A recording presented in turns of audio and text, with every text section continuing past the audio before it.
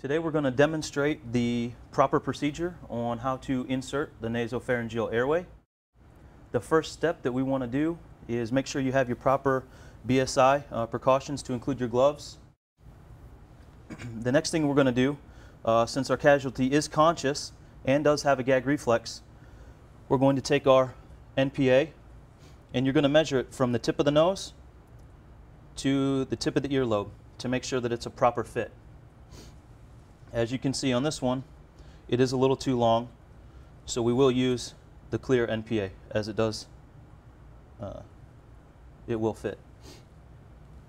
The next thing we're going to use is our water-soluble lubrication. You're going to lubricate the NPA.